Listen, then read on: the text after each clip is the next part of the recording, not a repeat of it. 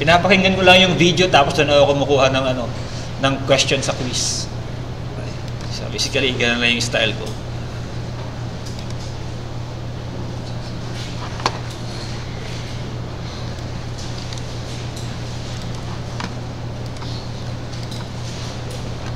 Okay, so we were talking last time about free space management. Right?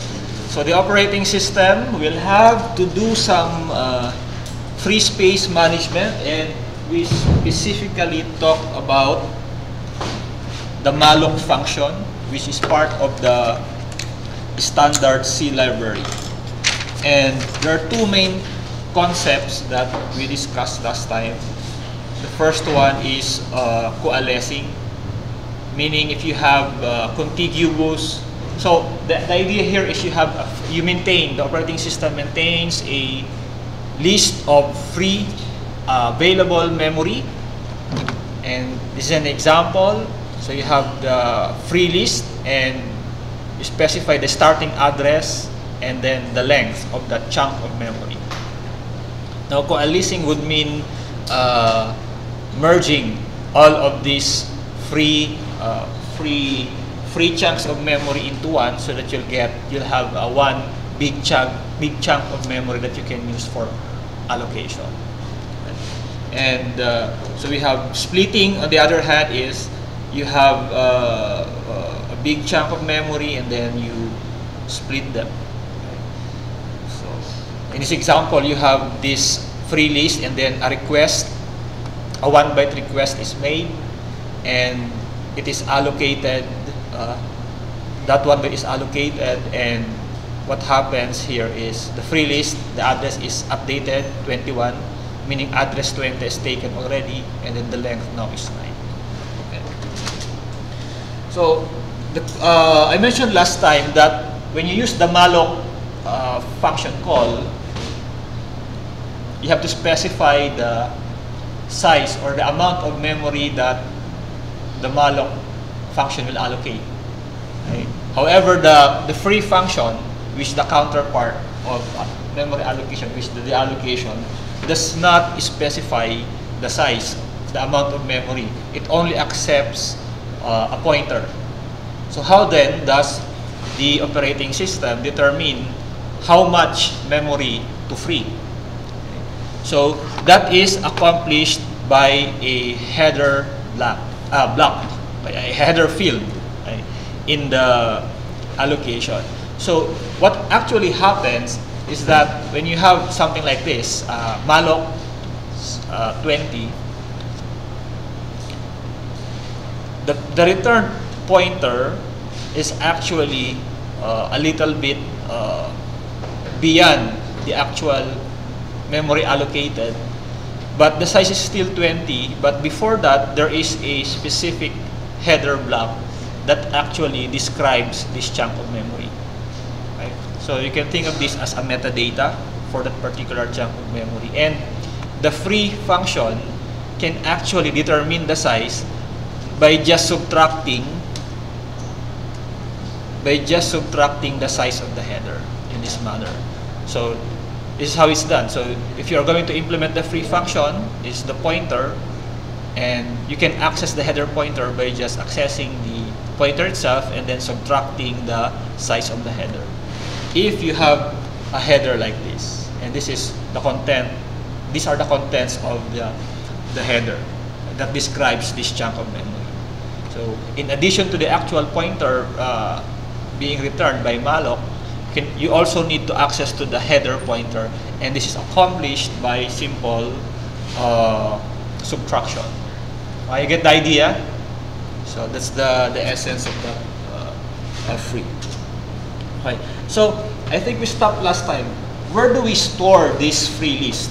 Let's say you are asked to implement your own malloc function, and then to implement your free function. Where do you store the free list? Okay. The idea is actually to embed the free list, okay, to the free space itself. Okay. So you embed that in the free space itself. So if you are, let's say you have 16 KB heap, you embed in that heap the free list, right? Because the library can't use malloc to build a list within itself, right? So how do we approach that? How do we implement? How do we embed, right, the free list in the free space, right? So again, this is a list, right? If you recall in ComSci 1, 2, 3, there are several ways to implement. Actually, it's a linked list, right? You can have a pointer-based linked list, or you can have an array-based linked list. And this one here uses a linked list, right? So you have to specify a node data structure. So I hope everyone can understand this. Type def struct underscore node underscore t. You have the size, and you have a pointer to the next node. So going back to this representation, you have the size here, and then you have a pointer to the next node. So that's the data structure to represent the free list. And then when building the heap, you might confuse this with the heap data structure. The heap data structure is different from the heap that we're talking about here, right? So the heap data structure is a priority queue data structure, but here we're talking about an area of memory allocated for a process for dynamic memory allocation, right? So how is actually memory allocated for the heap? There is a function called mmap, memory map, right? And it returns an amount of memories. For example, in this case, right, the mmap function, okay, will allocate 4 KB of RAM for the heap.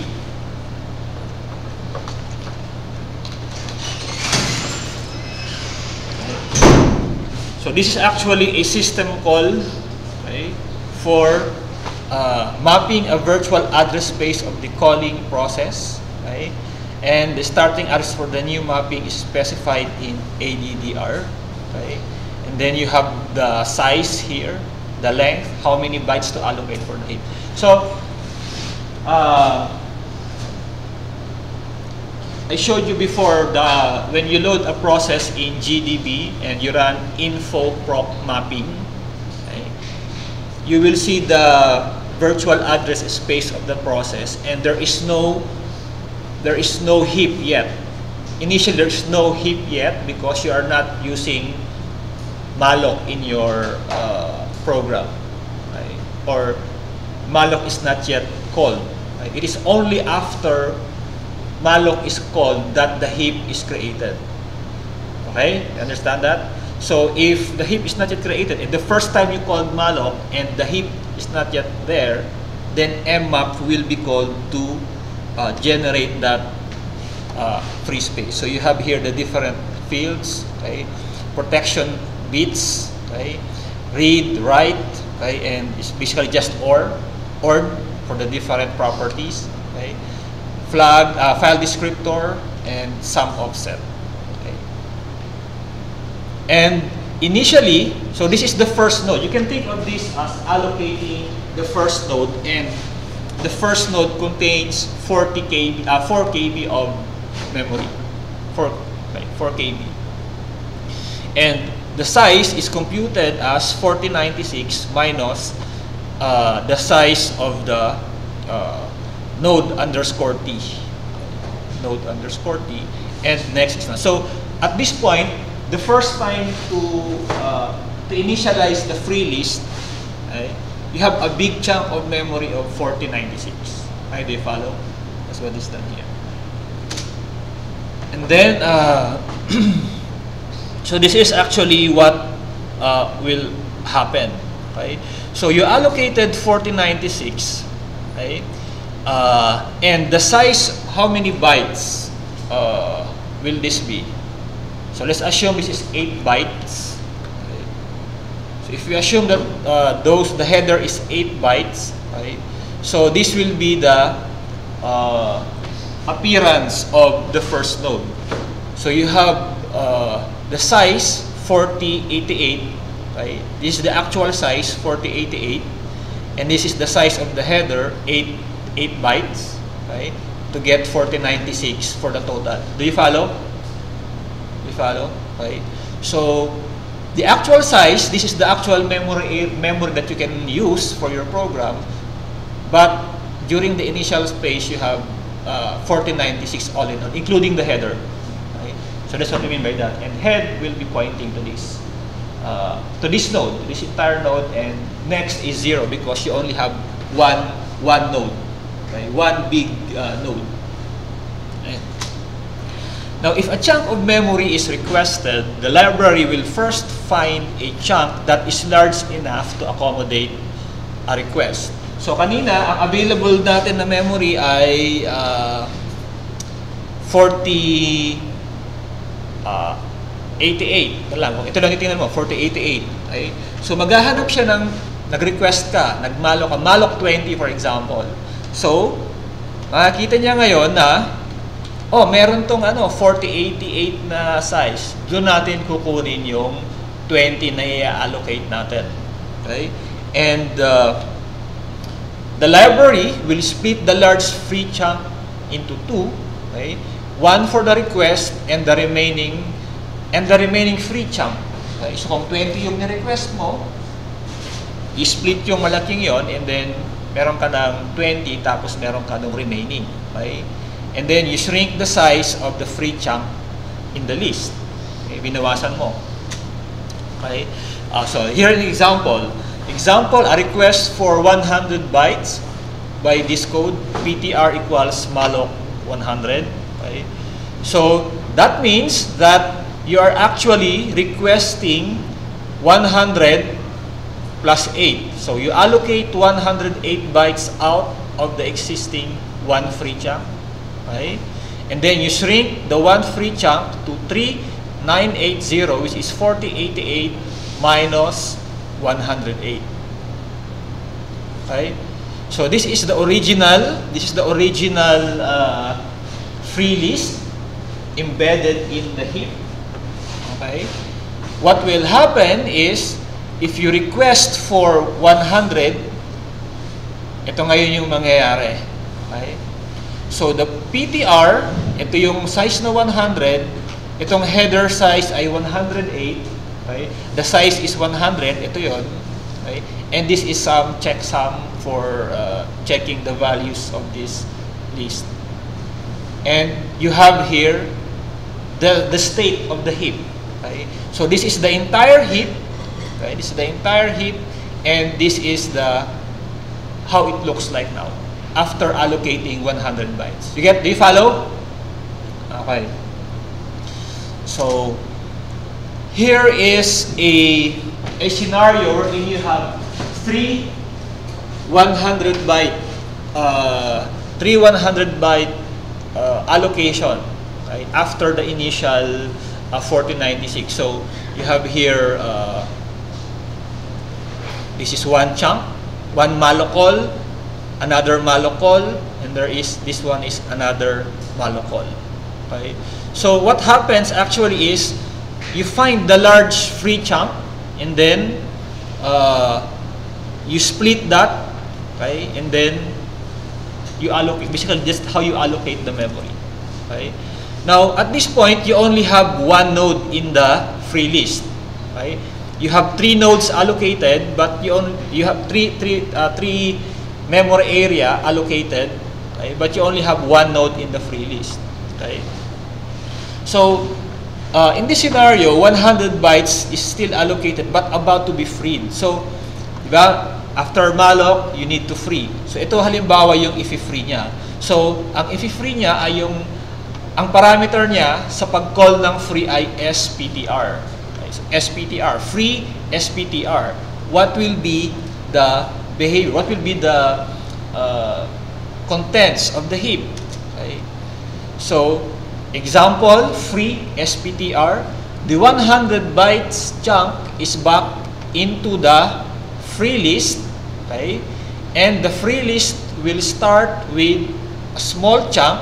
So, yung head nag-move na dito. Okay. And then, the least header will point to the small chunk, and yung next, ito yung previous header. You get the scenario here? Okay? So, ito yung initial state.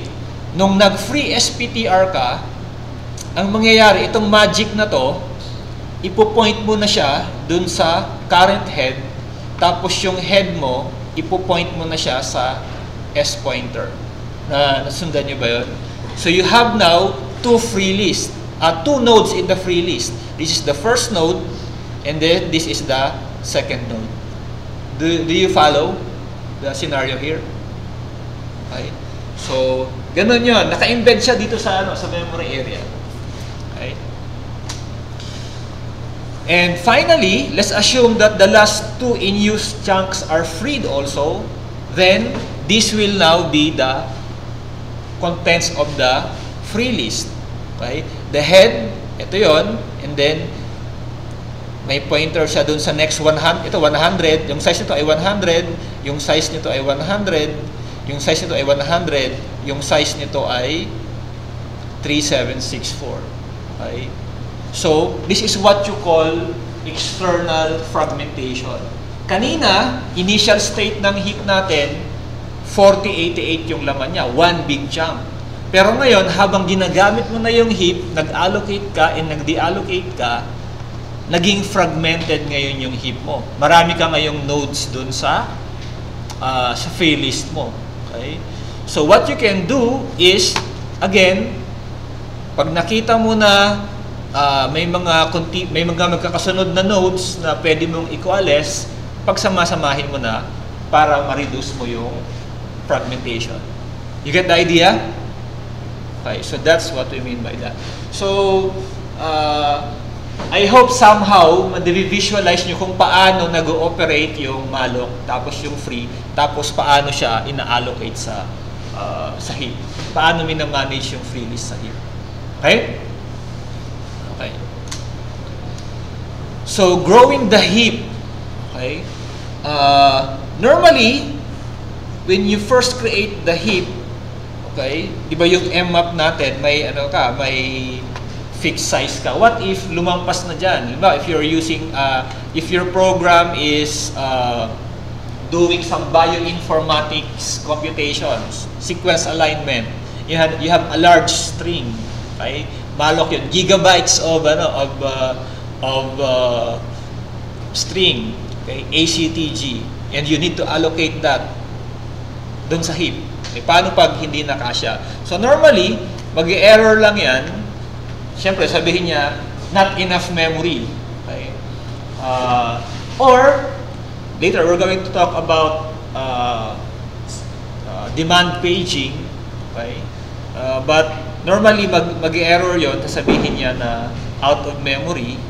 Or, there is a system called break and S-break, which is used, yung break na yan is actually used to mark the end of the heap or start and end of the heap, and then you can have ito, isang chunk to, okay?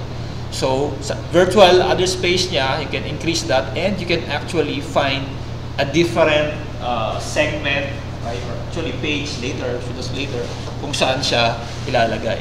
So, sa virtual address space, contiguous pa rin siya, pero dun sa physical memory, okay, syempre, pwede siya magkahiwalay. Kasi halimbawa, ito fixed size na page siya.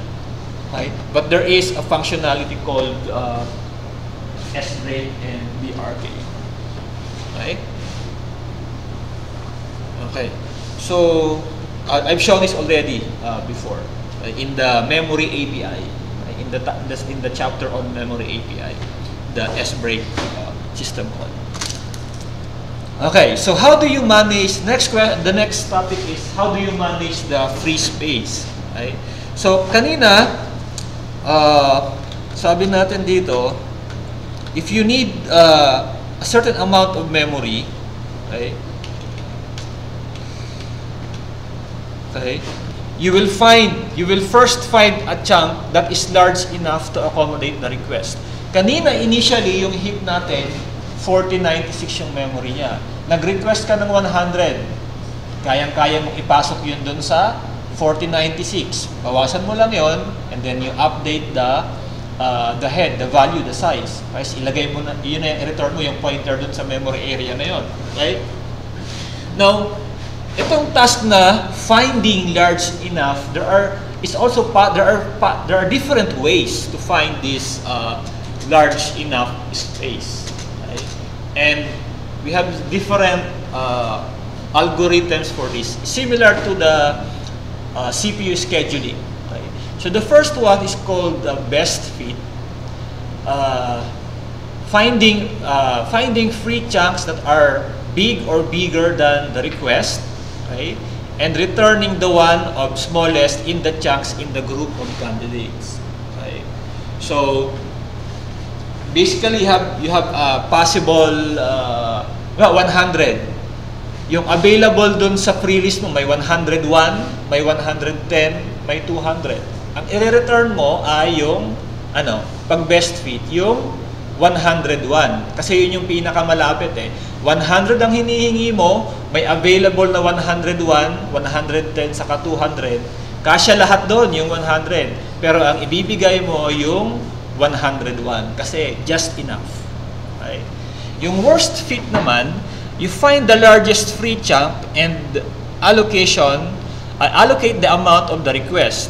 Okay, keeping the remaining chunk on the free list. So kanina, kung 100 yung hinihingi mo, meron kang 101, 110 saka 200. Ang ibibigay mo ay yung 200, ba? Yung 200 kasi worst fit nga eh. Yung first fit naman, finding the first chunk that is big enough for the request. Returning the requested amount and remaining the rest. That's it. Okay. So, what it means, yung first fit, ang ginagawa niya, di ba meron kang free list. So, ang nakalagay doon ay 101, 110, 200. Trinaverse niya yung free list. Unang nag-hit yung 101, di ba? So, yun yung i-return niya. Okay? Kung ganun yung state ng free list natin. Okay? And yung next fit naman, finding the first chunk that is big enough for the request. Pero, yung next fit, hindi ka na magsisimula sa sa head ng list. Okay?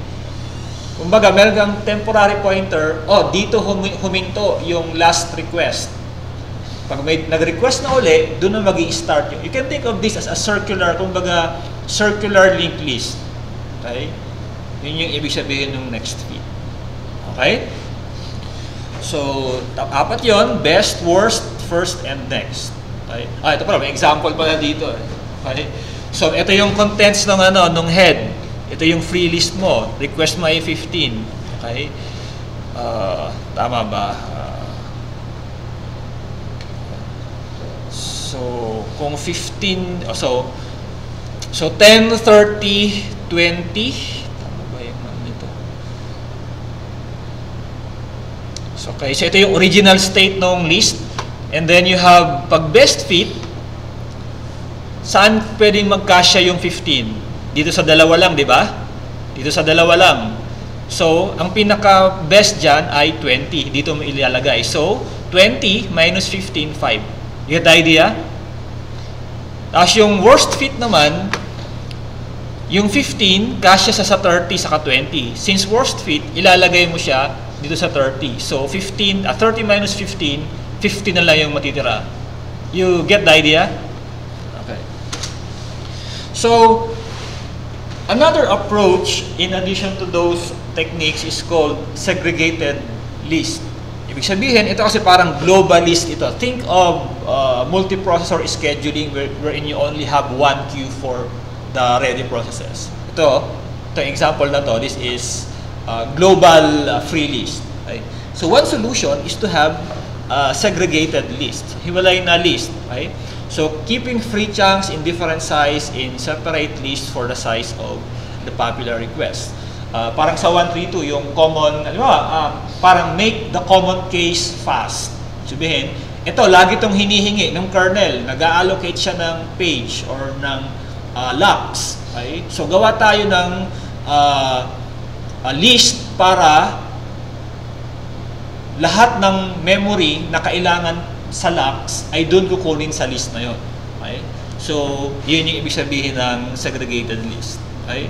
So, the complication would be how much memory should be dedicated to the pool of memory that serves the special request. So, that means, okay, magawa tayo ng list, free list para sa mga locks na hihingiin ng operating system. Okay? So, gaano kalaki yon? Ilang nodes ang pwedeng i-allocate natin doon. Okay? So, one solution, one technique yung tinatawag na slab allocator. Okay? So, ito gumagamit ng list, ng segregated list. Okay? So, you have different lists for different data structures. Okay? It's called slab allocator. So, allocate a number of object caches. Okay? So, ito pala, sabi ko kanina, locks, file system, inodes, etc. Okay? And, so kumbaga, meron kang general or global na memory allocator, and then meron kang specific for specific uses. Okay? So, ang mangyayari doon, kukuha ka muna from the global, tapos i-allocate mo doon sa specific na data structure na gusto mong i-allocate, and then pagtapos na, i-merge mo ulit siya sa global. Parang ganun yung sistema dito. Right? So, that is the slab allocator. Okay? I think this was implemented in Solaris. Initially implemented in Solaris. Okay. So, the other one is called body allocation. Okay? I think in Linux is also used the slab allocator. The next one is yung body allocation, binary body allocation. The idea here is the allocator divides free space by 2 until a block that is big enough to accommodate the request is found. Okay? So, the example 7 KB. Okay? So, you have a large chunk of memory, 64 KB. Nag-request ka ngayon ng 7 KB. Okay? So, ang gagawin sa body allocation, yung 64 KB, hatiin niya. So, dalawang 32. Kasya na ba dyan yung, yung 7? Hindi, masyado pang malaki. Hatiin natin uli. 16 KB. Kasya na ba dyan yung 7? Kasya na, pero masyadong malaki. Hatiin natin uli siya. 8 KB. Kasya na ba yung 7? Oh, kasya na yung 7. Kaso masyadong malaki.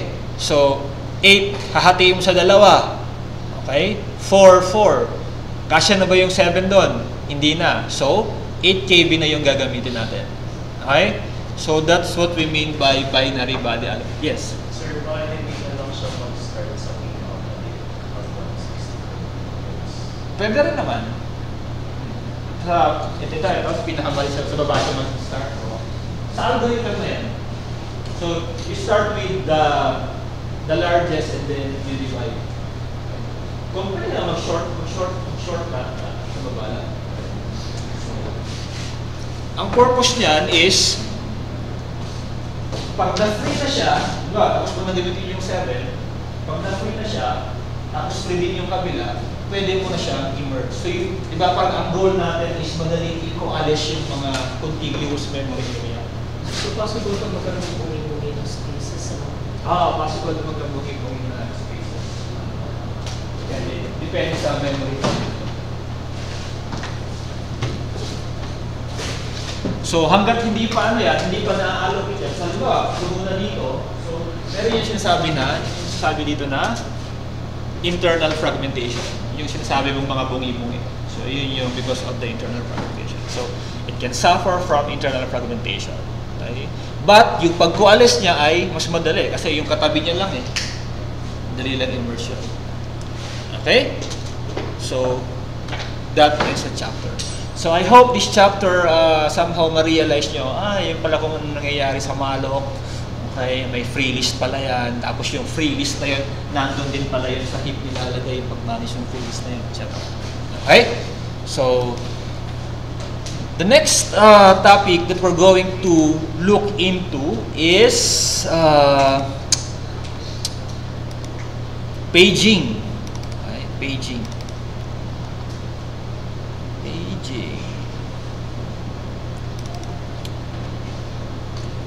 So ano ba yung paging? So iti-trace back uli natin yung history, no? Meron tayong large chunk of memory. Okay? Yung unang technique natin para hindi fixed yung paglalagyan ng program natin sa memory. We introduce yung base and limit register, base and bounds register. Para kung meron kang isang process, di ba yung process meron siyang code, data, stack, heap. Pag may base ka, tapos yung bounds niya, dun mo lang, magkakasama sila, contiguous space. Yun yung initial design para i-virtualize yung memory.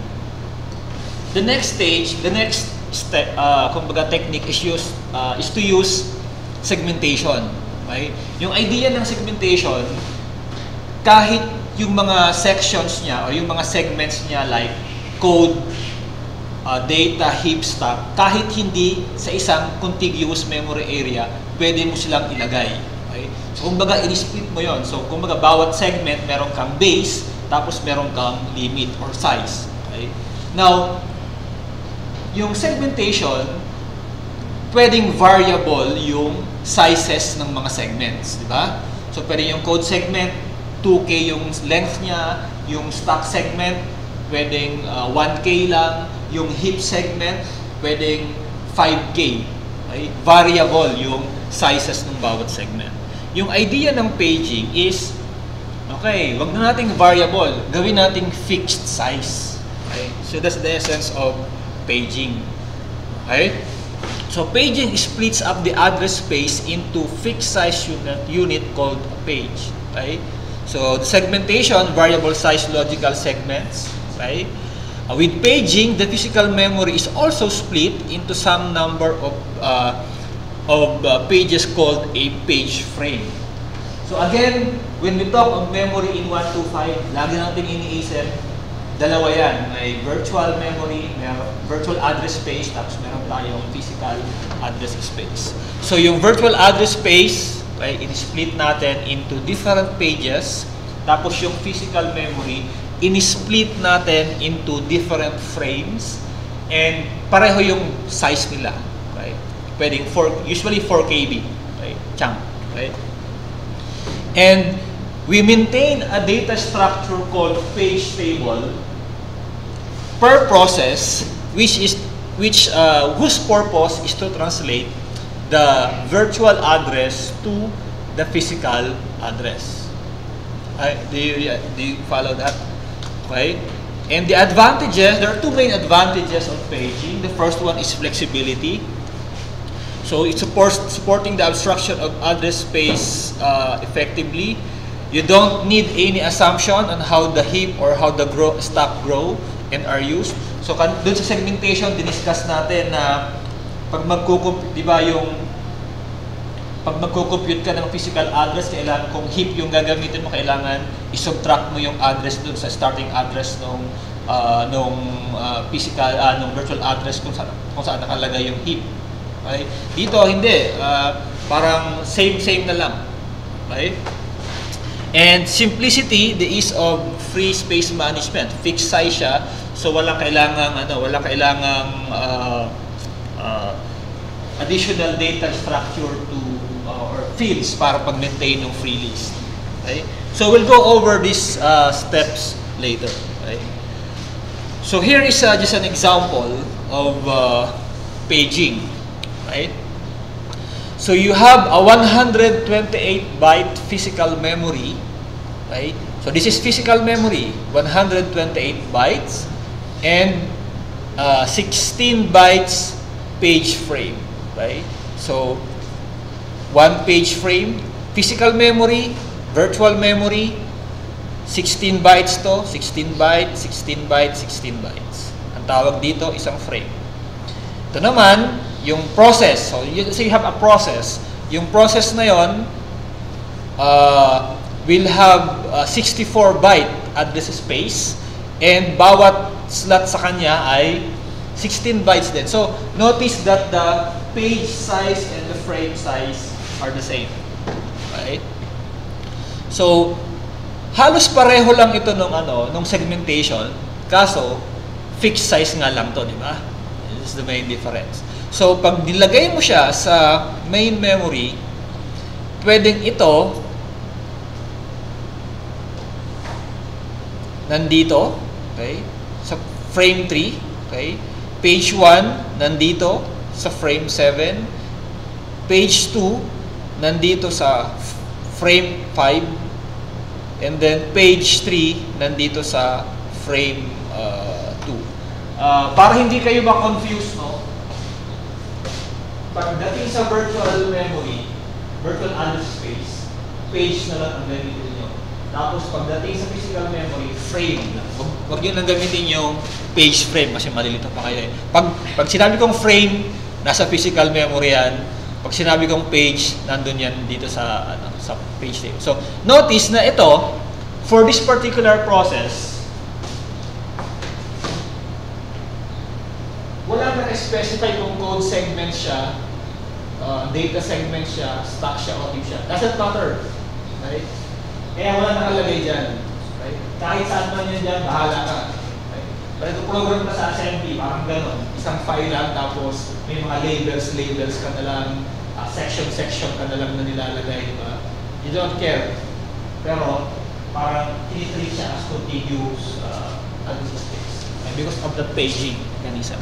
Right? Unlike sa segmentation, ito code segment to, ito heap to, ito stack to. Right? You don't do that here. Okay. So, the next question is, how do you translate, kasi eventually, this is the virtual address, how do you translate that to physical address? So, there is a need for the address translation. Right? So, ito yung running example natin. Okay? And, to perform the address translation, you have to interpret the virtual address in this manner. Okay? So, kailangan mo natin magtinatawag na, kung ito yung virtual address niya, kailangan mong merong field doon na nag-specify ng page number niya, tapos ito naman, nag-specify ng offset niya doon sa page na yun. Okay? So, notice na 1, 2, 3, 4, 5, 6. 6 bits yung 6 bits yung size ng address space natin. Okay? So, bakit 6 bits? Okay? Kasi 0 to 64. Diba? 0 to 64. Okay? So, 6 bits. Okay? So, ang gagawin natin dyan, kung kailangan natin ng 4 na pages, itong topmost 2 bits na to, siya yung gagamitin natin na page number. So, page 00, page 01, page 0, page 00, page 01, page 10, page 11. Para yan dito sa value na to. Okay? So, example, if we have a virtual address 21 in the 64-byte address space. This is our 64-byte address space. Okay? Tapos, meron tayong 21. So, yung 21, nandito yan. Somewhere here. Okay? So, that 21, pag kinonvert mo yan sa binary, that will be 010101. Okay? So, ibig sabihin, okay, yung address space, okay, ito yung 01, this is page 01, binary yun, okay? Ito yung offset niya sa loob ng page na yun. Okay? Do you follow? Do you get the idea?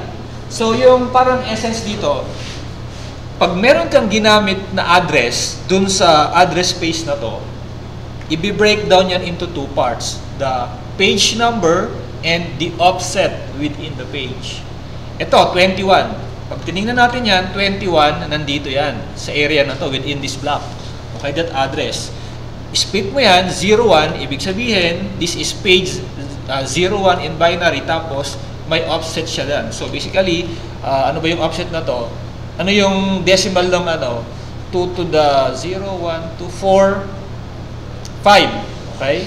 So, 5. Offset 5 sa loob nito. Okay? Nasaan si page 1? Si page 1, nandito sa frame 7. So, ibig sabihin, 112 plus 5, yun yung actually yung location nung yun yung location nung 21 na yun, dun sa physical memory. You get the idea? So, yeah, that's the essence of paging. So, we'll stop here, but this is the process. Okay? So, ito yung 01. Using the address translation, 7 to, di ba? 2 to the 2 plus 2 to the 1 plus 2 to the 0. 7 yan eh. Diba? So, ang mangyayari, this is the physical address. Okay? Kasi nandito yan. Nandito yan. Frame 7. Okay? So, yun yung translation na nangyayari. Okay? Do you follow? So, we'll continue next meeting about paging. But this is the idea. Okay? It's much better than segmentation. But actually, in the x86, kino-combine yung segmentation and paging. Okay? So, see you on